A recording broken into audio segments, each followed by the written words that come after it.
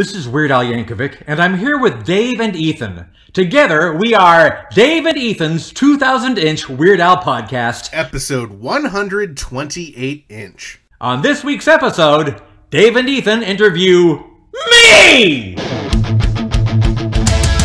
It's Dave and Ethan's 2,000-inch Weird Al podcast. It's a podcast about Weird Al. It's Dave and Ethan's 2,000-inch Weird Al podcast. Seriously, the whole podcast is about Weird Al. Dave and Ethan's 2,000-inch Weird Al podcast. You don't have to listen, but we're glad you are. Dave and Ethan's 2,000-inch Weird Al podcast.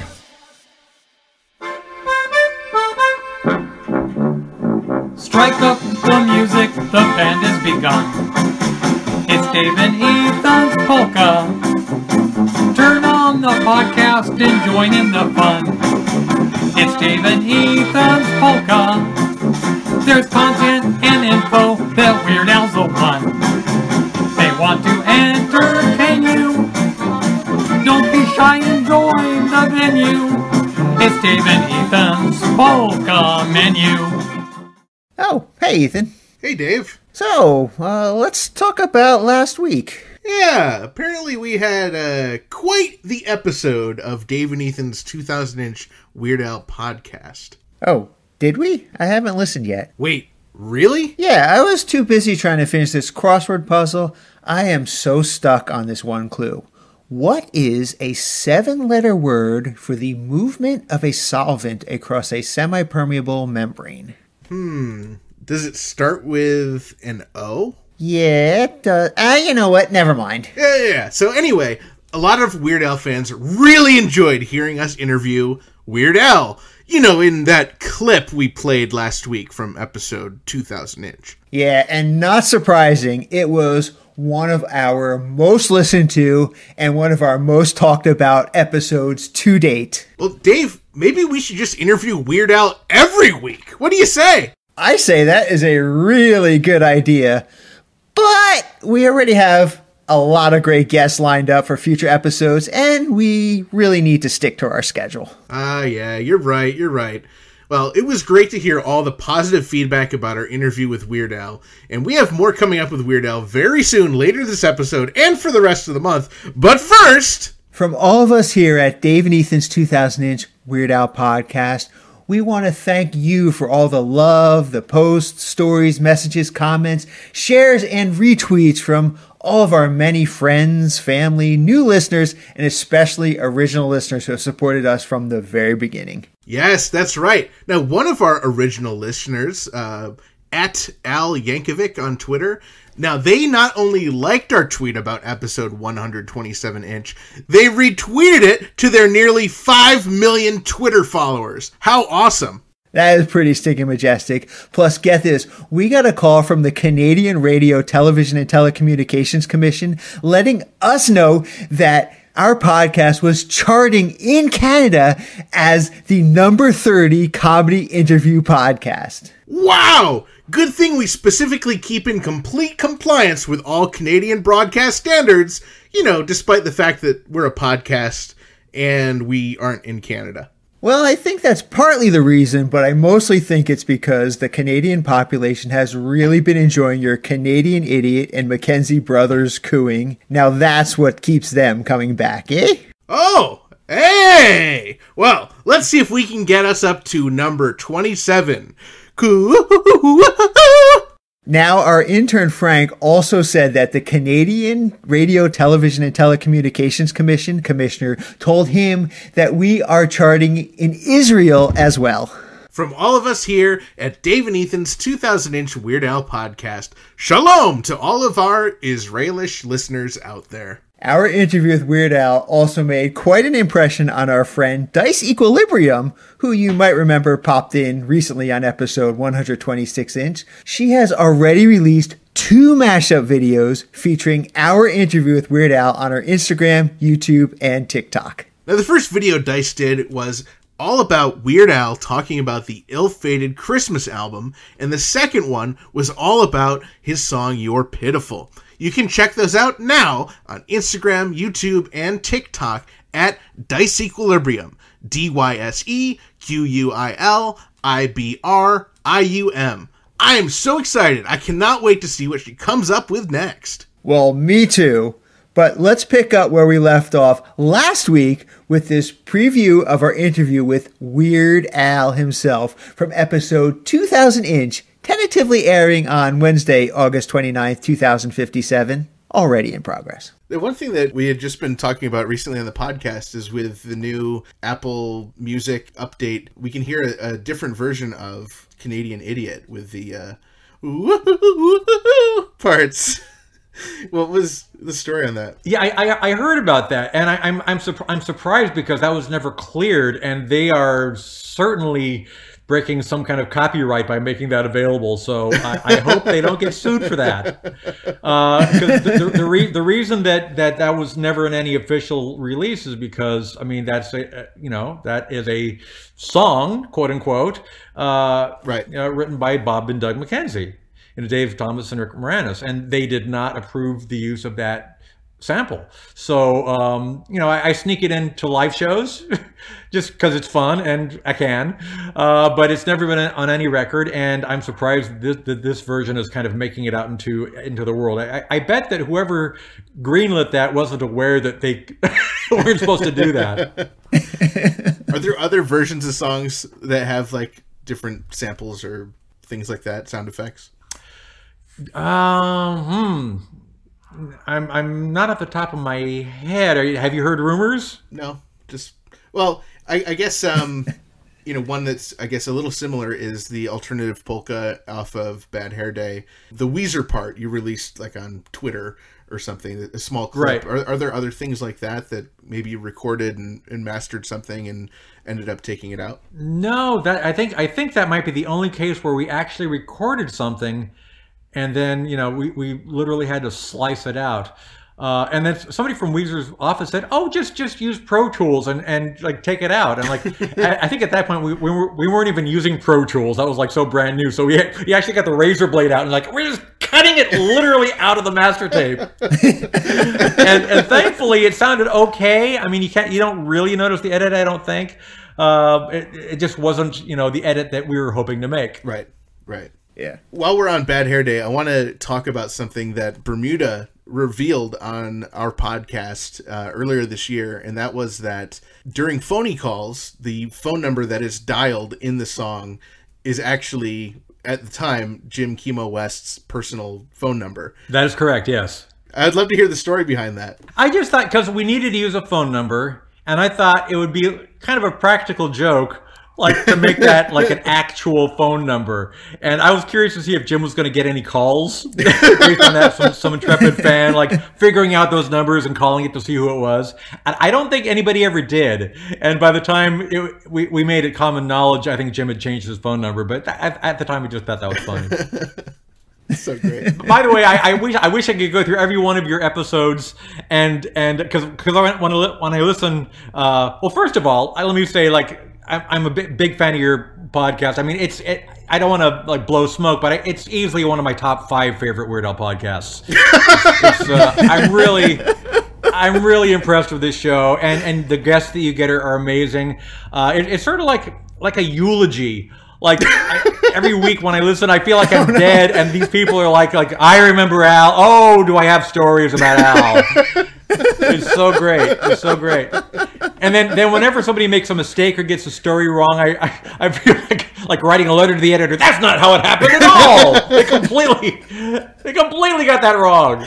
Oh, Al, please do write to us and tell us. That would be hilarious. Yeah, well, I'm curious. I mean, there might be a few times, possibly, where maybe Ethan or myself might have gotten something wrong, and no thanks to our no good intern, he was not edited out.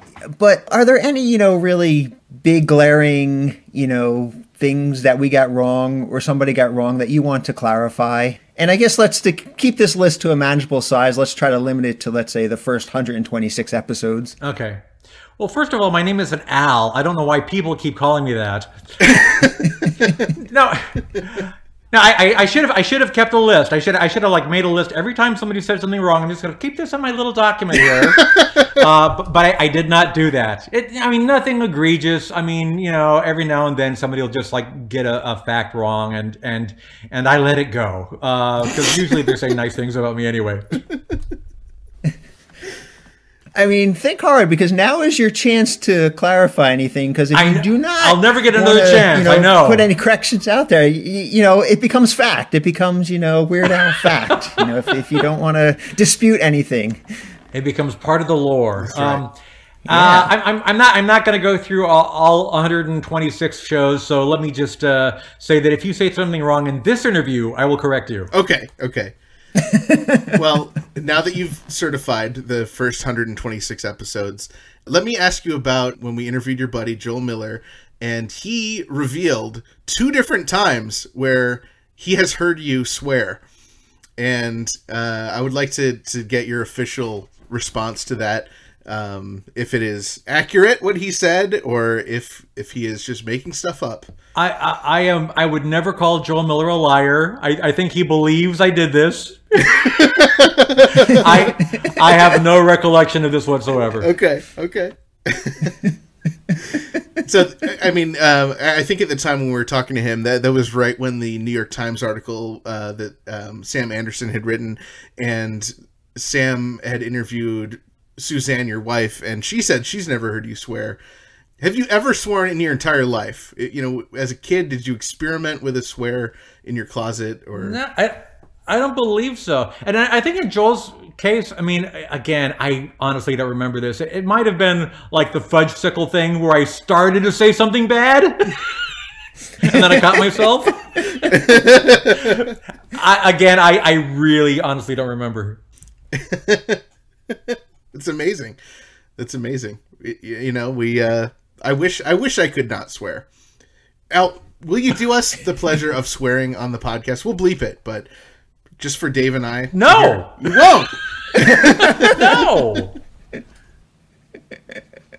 What is the worst word you will say? I hate that word. Oh man, that is a terrible word. We will now bleep that anytime it's said. You can bleep that if you want to. I will. I will have Frank do that. All right, again, jumping around a little bit, I want to ask you a little bit about a television show that you were on way back in 1993 that had a lasting impression on me, the performance on that show. And I remember watching it as it aired, and this show is Circus of the Stars, where you're bouncing on a sway pole 55 feet in the air. So first off, what were you thinking? Well, obviously I was not at a good point in my life. I probably thought, well, if I die, no big. Actually, these thoughts ran through my mind when I was up on that sway pole, that if I fell off and died, at least they'd have some good footage. They could run it on the news. That's something. It's kind of a win-win, No, I don't know. I mean, after I did it, I don't know why Jay let me do it in the first place, but after I did it, Jay said, "You are never doing anything remotely like that again." And many other loved ones in my life said the exact same thing. How did that come about? How did that whole thing come about? How did you, I guess, get involved with Circus of the Stars and get convinced to stand on a sway pole 55 feet in the air? I called them every day saying, "Please, can I be on a sway pole?" No, I don't know. We got an odd call from them out of the blue, I'm sure. It's like, we want Al to be on Circus of the Stars, and we want to do the sway pole thing. And I really don't know what my state of mind was at the time where I thought that was a good idea. I mean, that's not, at this point in my life, I've reached a point in my life, in my career, where I can say no to things. Like, no, I think that's a bad idea. No, I might kill myself. I don't like that. But I guess in 1992, 93, I was thinking, I might sell some albums if I die. My estate will make a lot of money. And I'm just curious, how long did you practice that? And how did you practice being on a sway pole? I didn't want to practice because then it wouldn't feel real, No, I don't remember. I did practice. I practiced with a circus trainer, and we practiced. I practiced. I forget how long, but a number of times, obviously before we did the show. In fact, the sway pole was set up at Universal Studios right next to the Psycho House. The tour bus, comes by, the tram, and I remember one time when I was practicing the sway pole, just as a gag, I took my accordion into the Psycho House. And when the tour bus came by the Psycho House, and this is the famous Psycho House, I walked out of the front door of the Psycho House playing the accordion. And people were like, oh, and there's Weird Al playing his accordion in the Psycho House. And the other thing I'll tell you about the sway pole experience was they did a dress rehearsal, immediately before the taping, and I slipped. And I scraped up my arm really badly on the pole because they have like the steps on the pole, And I injured myself. I mean, my bloody arm and everything. And instead of being like, "Oh, Al, we're so sorry," they're like, "Now look what you've done. We're gonna have to put bandages on your arm. It's not gonna. It's gonna look terrible. We had you in a short sleeve shirt, and like, oh, but okay. Sorry to ruin your sway pole thing." Oh man. So I was there, like, kind of in pain on the sway pole, just really, really hoping I wasn't going to fall off. Because that, honestly, even though that there were some plus sides to that, in the big picture, that wouldn't have been a good thing. I mean, I have to ask, because I think I know your answer to this, but were you scared to be up there on that sway pole? Well, what do you think, Dave? Yeah, it's terrifying. It's terrifying. I mean, I get terrified watching the footage, on the VHS tape. Yeah, me too. Imagine what it was like to be there. So it was, I don't know, I don't know why I did that, and I'm glad that I never have to do that again. Now, would you say that is the weirdest thing that you have ever done? Aside from this interview? Oh, gosh. It's the most dangerous, probably, yeah. Weirdest, that's a matter of opinion. Okay. I gotta ask, what was the origin of appearing on the Winans' Real Meaning of Christmas? That's a pretty obscure one. Yeah, again, I guess I just always wanted to work with R. Kelly because I figured that's never going to come back and haunt me. Yeah, it was one of those things where I wasn't busy at the time. I got the phone call. I thought, oh, it'll be fun to, be on a Winans Christmas special, and why not? And in fact, the coat that I wore in that show, they gave that to me, and I thought, oh, that's a nice coat. And do you know where else that coat is used? I'll tell you. That's the coat that I wear in the Tacky video and on every single tour where I play Tacky. Wow. Wow, how cool. Wow. That's a great bit of trivia. That was the coat that was the crazy white guy coat that they made for me for that special. Oh, I love it. While we're on some TV appearances, I want to ask about, we got to see a leaked episode of Star Wars Detours. How did you see that? Did somebody put that on their Twitter feed? By any chance? Someone, yeah, I don't know how. I don't know if we'll ever get to see the show. I loved that episode. I mean, I'm a Star Wars fan. I'm a Weird Al fan, obviously. Was that the only episode you're in, or is there more Weird Al goodness out there that we should be demanding to see? There were other shows. I think that might have been the one where I was featured the most.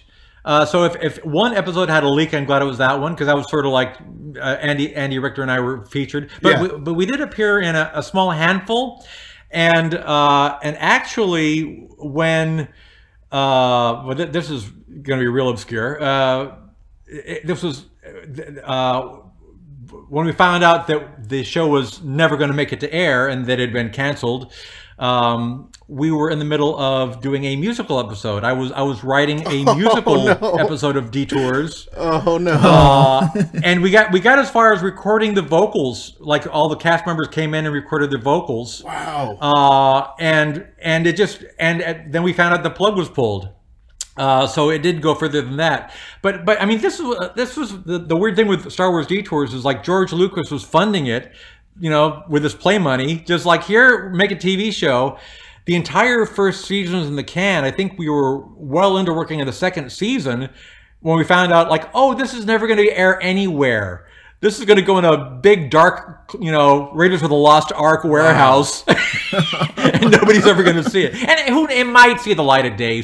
I don't know. But it was just crazy to me that this like fully produced TV show, which I happen to think was pretty darn good, it just fell into the abyss. I mean, at the time, Disney, I think, said when Disney bought Lucasfilm, they said, we don't want to confuse people. We're putting out all these, like, you know, episode 7, 8, and 9, and we don't want to get in the way of that. And, you know, at this point, it's sort of like, well, how about now, guys? And they still don't seem to think that it's worthy of release somehow. I don't know why, honestly. They're putting out all sorts of weird Star Wars stuff that has nothing to do with the continuity. They're, you know, it makes no sense. And I haven't seen it, but apparently there's a show called Star Trek. It's called Below Decks. It's sort of like the Star Trek version of what Detours was, from what I understand. I could be wrong about that. Right. But it's very similar conceptually. I don't know. I don't know why, you know, in a world that's hungry for content, you know, why that couldn't find a home somewhere. Right. But who knows? Well, so what can you tell us about the musical? So did you record the music, or is it? I worked on it. I co-wrote it with Dan Milano, who was one of the guys on Star Wars Detours. He also did Greg the Bunny. He does a lot of stuff with Robot Chicken. So the two of us together basically wrote this musical episode of Detours. And again, not only did it not get, I mean, we just got as far as just recording the vocals.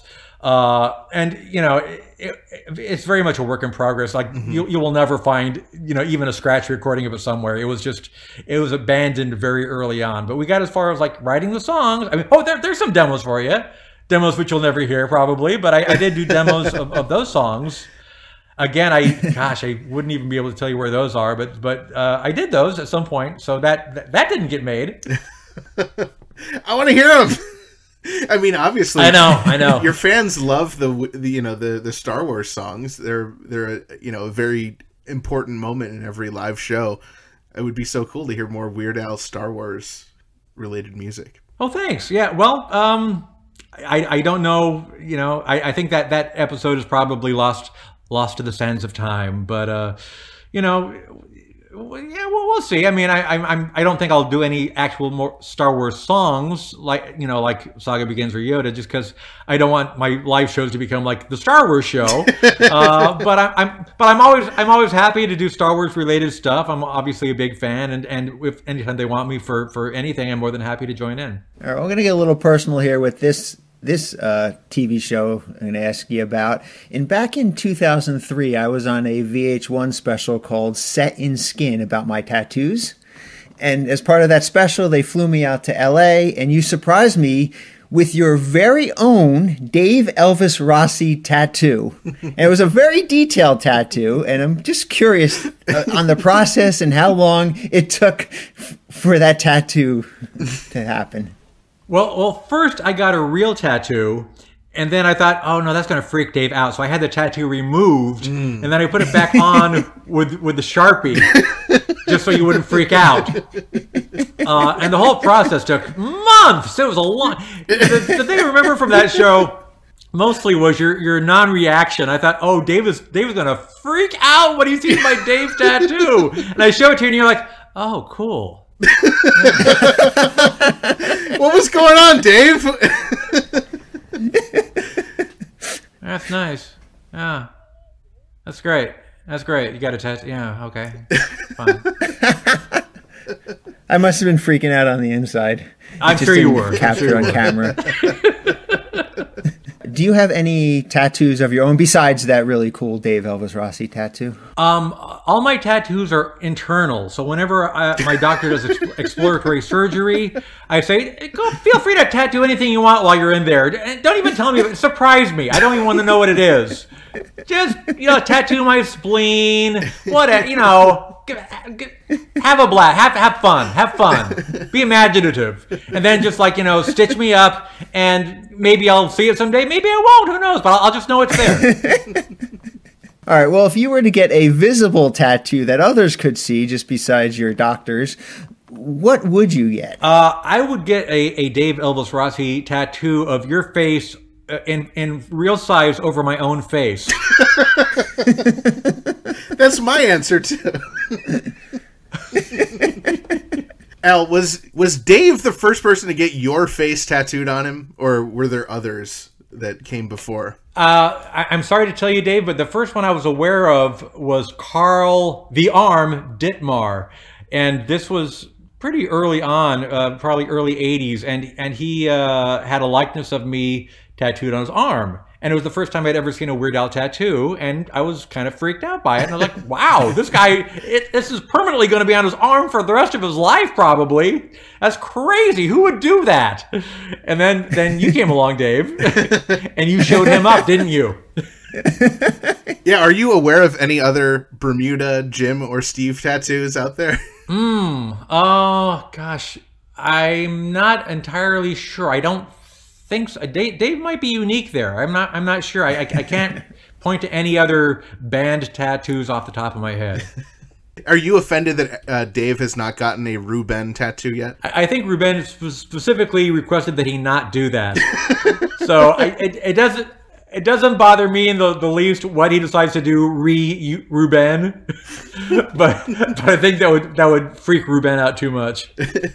Now, how often do you get to see people with Weird Al tattoos? Is it like every concert you're seeing another Weird Al tattoo, or is more frequently than just once every couple of years, I assume, at this point? Yeah, and I see a lot online. In fact, just today, I think I liked somebody's UHF tattoo. They got a big UHF logo tattooed on their shoulder. I thought, oh, well, that's cool, So I don't know. I should keep a collection of all these images, because there's been so many great ones over the years. Really impressive, and to this day, I mean, it still freaks me out as much as it did the very first time that Dave, people like you would see fit to do that to your bodies in a permanent way, and I'm very honored and flattered and a little scared, but mostly honored and flattered.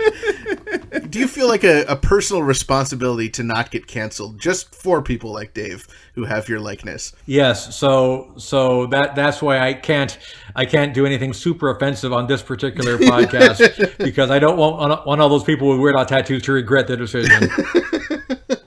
I'm glad you're thinking of the fans. It's important. Yes.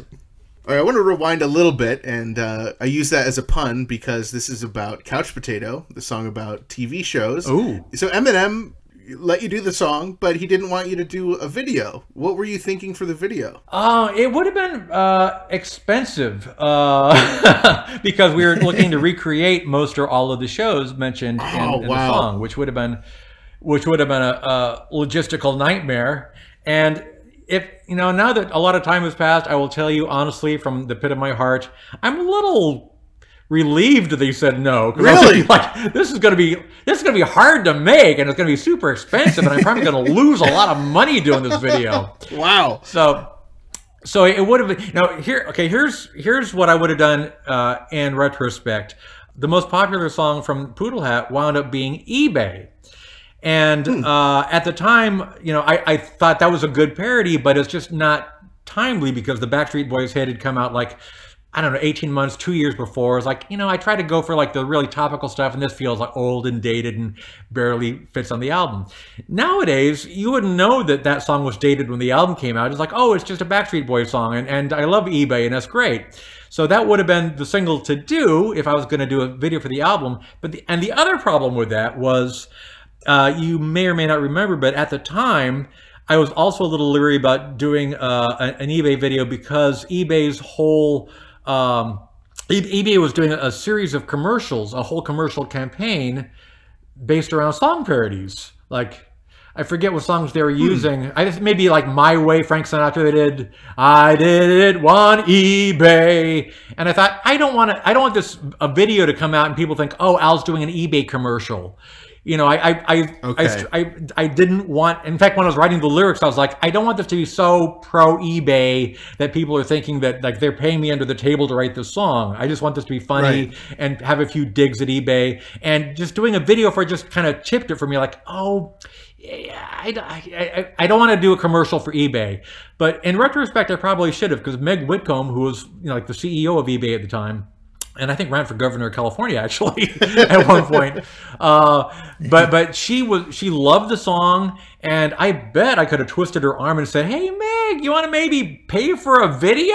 She probably would have loved to have done that, and that would have been helpful for the album. But as it was, the timing was just not right, and that wound up being a album without a video, which in retrospect also was not the worst thing, because that was also at a point where YouTube hadn't really, I don't know if even YouTube existed at that point. They certainly weren't popular, and MTV wasn't playing music videos. So it was at a point anywhere where it's like, do we really want to like spend all this money for a music video? So it wound up not being like a disaster. It just was unfortunate. Al, I have some news for you. I hope you're sitting down. There was a video for that album. Bob! Oh, are you on the... I know there's a raging debate, like, is Bob a video? Is Bob not a video? It is what you want it to be. It's whatever you want it to be, my friend. I think it's a video. Okay, well, let's go with that. Well, works for me. I think Ethan and I are going to disagree on this one. You don't think it's a video, Dave? Yeah, we're not going to get into that now, I don't think. But yeah. We've revealed a different side of Dave. Well, Dave and I also famously argued about if the Hamilton Polka cut that you did, if that was an official video or if it was just a fun release of a song. Well, I don't think you can call it official, because I did that completely illegally. I did not get clearance from Disney. I knew that Lin-Manuel would love it. I wasn't afraid of Lin suing me for that, but I thought, oh, Disney might, take this down. And thankfully, they did not. But I did that over 24 hours, just for fun. And Lynn loved it, and it kind of blew up online, and I'm glad for that. But yeah, that was not...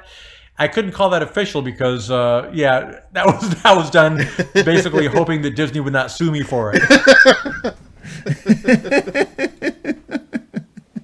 To roll back a little bit to the no swearing thing, I wanted to get your opinion on the Drake video that you reacted to that had swearing in it. Oh, sorry about that. Well, I allow other people to swear. Okay. I'm not going to tell other people they can't swear. It's just you. It's just me. But you're right. I mean, it was a video on my channel, and maybe I should have bleeped that. I don't know. I just figured that if you're watching a Drake video, you've probably heard worse. Yeah, you can expect it. Yeah. Well, I want to go back even further now to the I Love Rocky Road music video, and as we saw in Bermuda's book, Black and White and Weird All Over, there was actually an entire youth accordion band on the set. And talking to Bermuda and the director, George Soroff, they couldn't remember what role they were supposed to have in the music video. Do you remember why they were there and what role they would have had in the music video? I heard that interview, and I don't think that my memory is any better than John's on this. I just know that they were there for the bulk of the day. I think the video is probably not scheduled really well, because when I'm directing, I usually have people in and out and not wasting a lot of time. And those kids were there for hours and hours and hours, and it got really late to the point where we realized we were never going to get around to them. And I felt terrible, because these kids were just like waiting around with these accordions, and it was. I just felt bad, and they weren't even going to be in a video. They basically wasted their day, like hanging around an airstrip in Agua Dulce, California. But I don't know. They're just supposed to. I think they're just supposed to be like in the background at a shot. Maybe I don't know if we had bleachers for them, or I forget exactly how it was set up. But they were supposed to be like part of like the big finish, where there's going to be like a bleacher full of kids with accordions playing in the background, and that was a lofty idea that never became a reality. While we were interviewing Dror Soroff, the director of that video, he revealed that, just kind of an off-the-cuff thing that you did for his daughter's preschool was you starred in a fan-made music video of I Love Rocky Road for them. That. I mean, that was just incredible. What other amazing things like that have you done? We'll give you an opportunity to toot your horn. I did a full on. Oh, here's a 2,000 inch podcast exclusive. I did a full on music video for my daughter's high school. Oh, and I won't tell you what high school that was, but it was for they do these fundraising things, and there are a number of celebrities that go to this high school, and they do like a fundraising shows that would blow your mind. I mean, I can't give away any secrets or tell you like who was involved or what, but super impressive. And they got me to do a full on music video. It was I didn't write it, by the way, but I approved it and I starred in it, and it was a parody of "Beds Are Burning" by Midnight Oil. Called distance learning, about learning, going, because that was the year that every kid was like learning long distance through Zoom. So so the reason why I did that video called The Gift, where I give my hair to somebody else and I've got the bald cap underneath. Yeah. You're familiar with that? Of course, yeah. Right, yes. The reason I did that was because I was in a full bald cap doing this Midnight Oil parody, because the lead singer is bald. And I thought, oh, well, during my downtime, I've got this idea for a funny little skit we can do. Because wow. Like one of the producers was bald. So I say, oh, wait, you want to do this with me? We'll go over to the stairs over here and we'll just do this funny little thing. So we did that. So that was actually a side product of seen by a lot of people for a video that only a couple thousand people will ever see. Wow. So was there a song to accompany distance learning? Yeah. So I recorded the vocals. It was a full-on parody of the Midnight Oil song. And there's a full music video, which you'll never see. Nobody's going to see it ever. Can we hear it? Can you sing a part of it for us? Maybe when we're not on the podcast. Next time I see you somewhere and I've got my laptop with me, I bet I have a copy of it which I can actually play for you. But it's gotta be under wraps, because it's a lot of NDA stuff going on. Like nothing from that show is ever supposed to see the light of day. Understood. We'll never speak of it on the podcast again. That is very cool. I mean, that is just the idea that you recorded a song and a video for this, a few thousand people is just, it's mind blowing. Well, you do stuff for your daughter, Of course.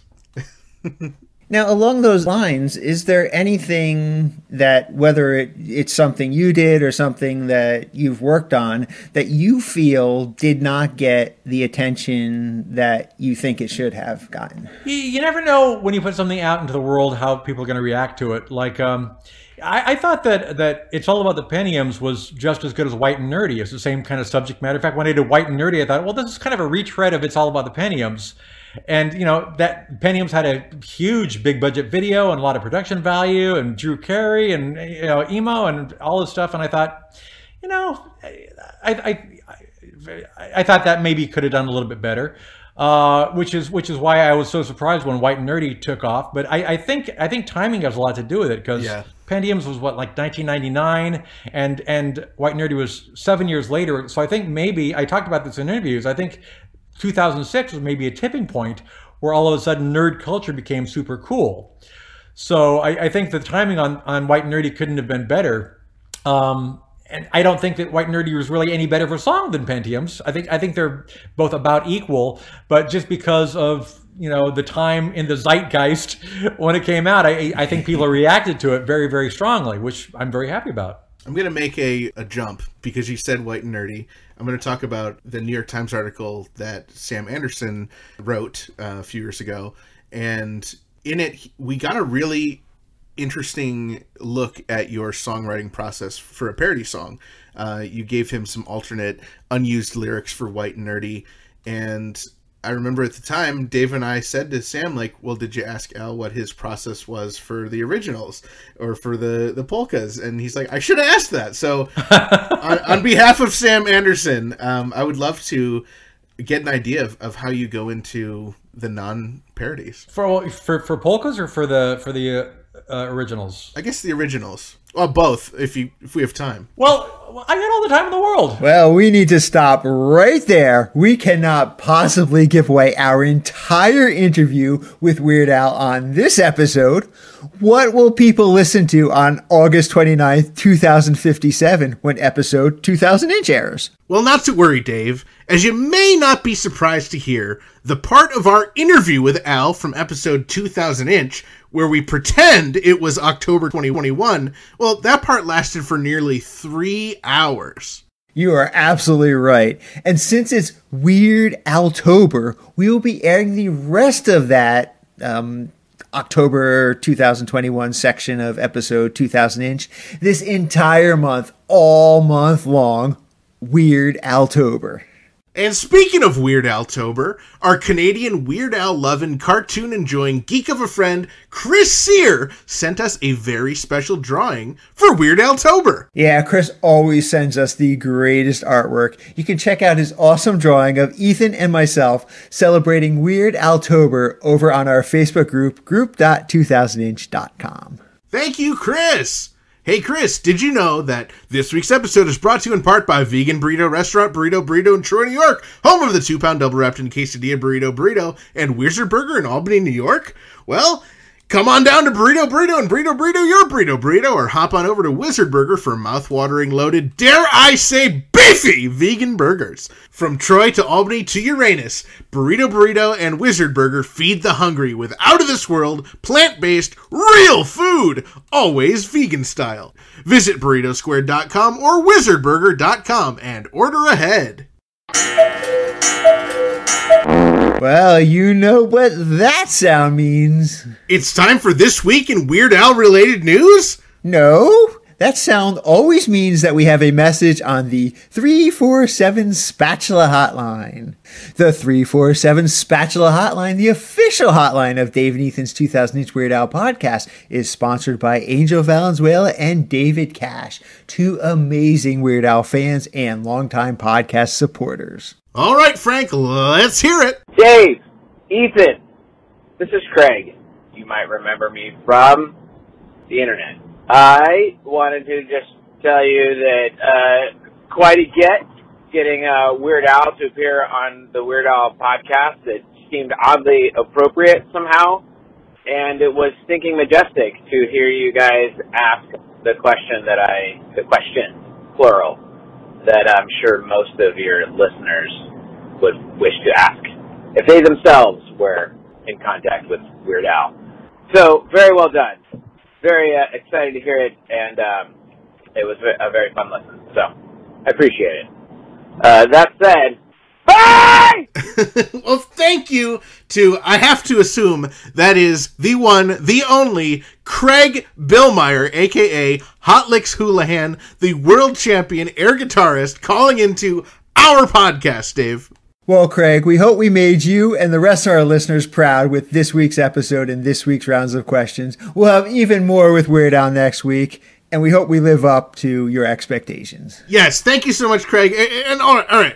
Now is it time for This Week in Weird Al related news, Dave? Almost. It's time for us to talk about David Grant. Well, in that case, first let me ask you, hi, how much do dogs cost? Wait, it depends on the dog, I guess. What dog did you have in mind? I don't know, but you might be surprised to know that a golden retriever is the most popular dog breed on TikTok with 9.2 billion views. I know that because I joined TikTok to follow David Grant, aka Dave Grant, aka Sebastian Shepard, aka MC Chalkskin. So, golden retrievers? Or... I changed my mind. Yorkies. Yorkies? Yorkies? We don't need no stinking Yorkies. Okay. How about just a sheepdog? Oh, like Sebastian Shepard? Is a shepherd a sheepdog? It depends on if it has chalk skin. I don't know. I'm just going to go follow at SEB_SHEP on TikTok, even though, like I said, I already joined TikTok to follow him. And then I'm going to go visit wolfandwool.com. Well, I'm glad I could clear that up for you. Do you have any other questions you'd like to ask me, Ethan? Yes. Now is it time for This Week in Weird Al related news? Yep. Great!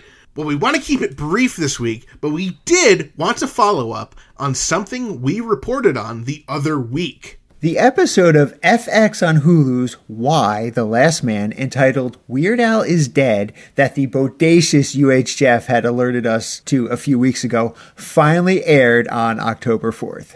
Now, in the episode, there's one character, and he's talking about his sister, and she took him to see Radiohead, and he continues by saying, she wanted to show me that there was more to music than Weird Al.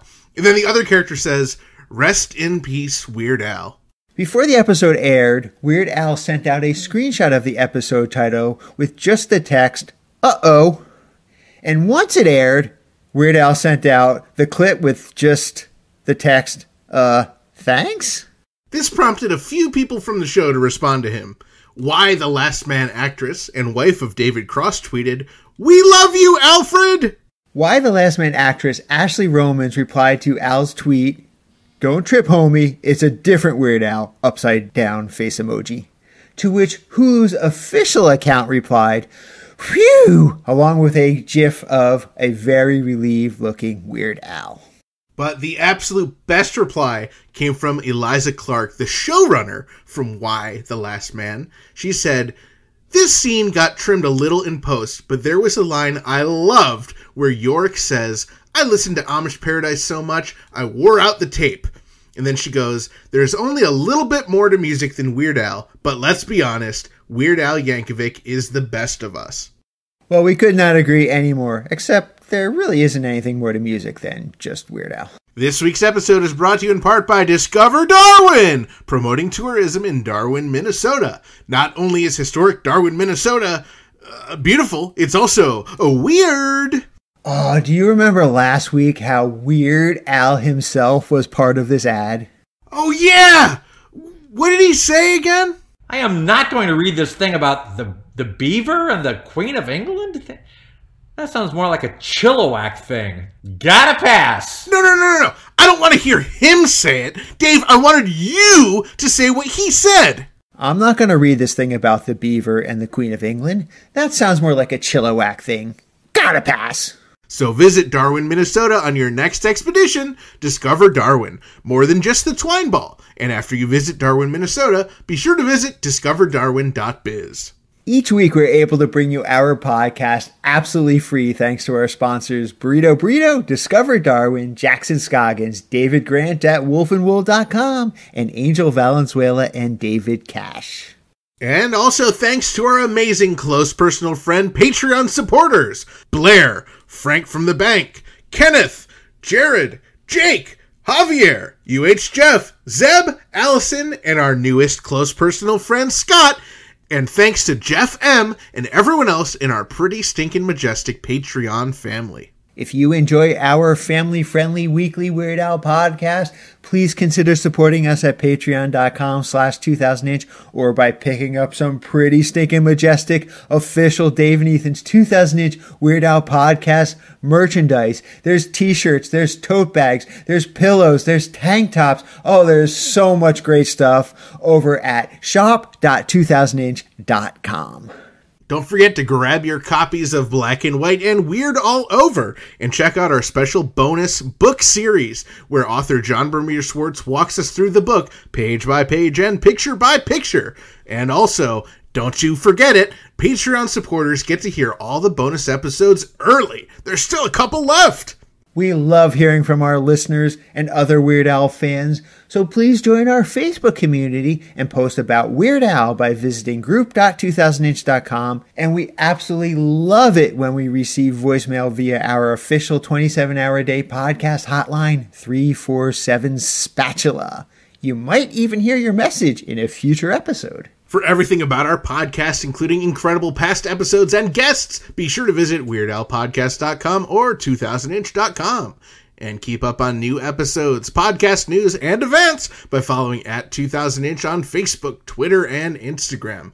And a big thank you for subscribing and leaving those awesome reviews on Apple Podcasts, Podcast Addict, Spotify, Stitcher, or the podcast app of your choice. Thank you once again to this week's guest joining us all the way from episode 2000 Inch, the incredible Weird Al Yankovic. Also, thank you to Chris Sear, Craig Billmeyer, aka Hot Licks Houlihan, and Cato Carroll. And also thank you to the Grammy Award winning Jim Kimo West for our incredible theme song. And a big thank you to all of you, our listeners, subscribers, Patreon supporters, and sponsors, and everyone else who makes our podcast possible. Thank you for listening to Dave and Ethan's 2000 Inch Weird Al podcast. And always remember to gill and chill. Oh, and hey, Dave, I've been doing the Mackenzie brothers cooing, quite a bit on the podcast lately, but I don't remember ever hearing you actually do it. Me actually do what?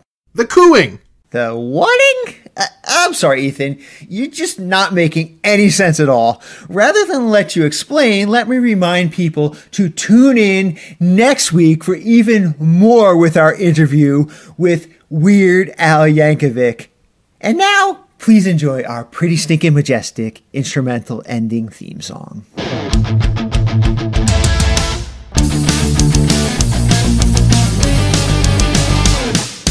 That was Dave and Ethan's 2000 Inch Weird Al podcast. Episode 128 Inch. Now trending in Canada and Israel.